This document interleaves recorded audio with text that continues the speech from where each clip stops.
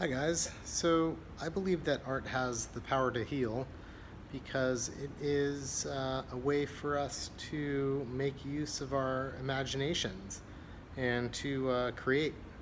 And I think the human capacity for imagination and creation is one of our, most powerful and precious gifts that anyone can practice, whether it's via painting or writing or music, dance, sculpture, film, or even thinking.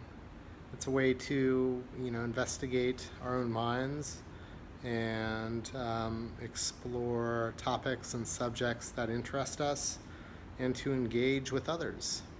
It's ultimately a positive and healthful pursuit that we're all able to take part in. So, art is good for you. Do it. All right. Thanks. Take care.